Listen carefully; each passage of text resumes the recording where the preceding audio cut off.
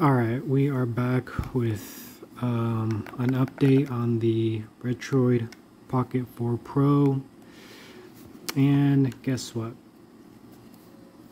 I'm one of the lucky people to end up with a defective trigger. This one's fine, but the right trigger became limp.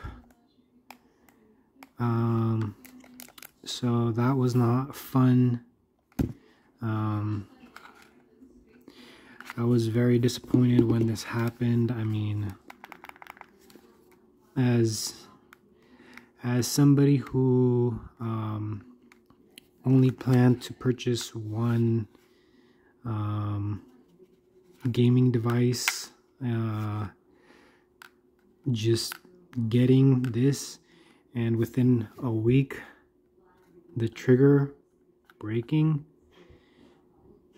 it's definitely a letdown. I mean, I was very disappointed with, as a brand new customer purchasing this thing, I would not recommend purchasing a Retroid simply because of just this letdown. Like, you know, as a new customer, you don't expect to pay $200 for something, and then for within a week it breaks. It just feels very cheap. And I emailed them February 19th letting them know about my problem. They replied February 21st asking me for pictures. I sent them pictures about what the problem was. They replied February 21st asking for the pictures. I sent the pictures the next day, February 22nd, and then they took 5 days. So they replied February 27th with an email letting me know they will send a replacement soon. The email was very vague, and it did come in. This box came in, and in it looks like we have a back cover and some tools and some springs.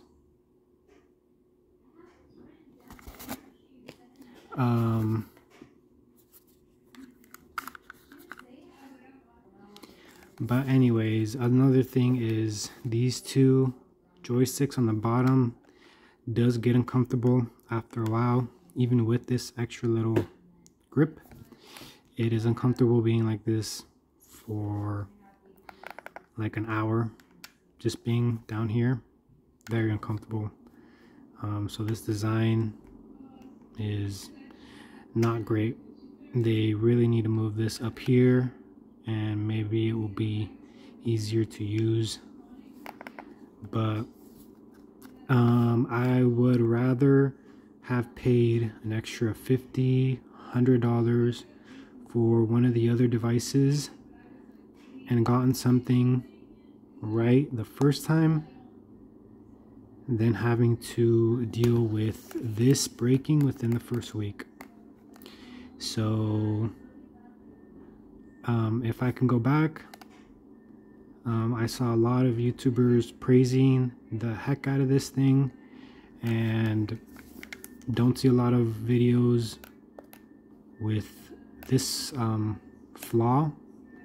And yeah, if I were to go back, I would ignore all those YouTubers that praise the heck out of this thing and go with like one of the more powerful ones and hope that it's better build quality than what this is, because this is very disappointing.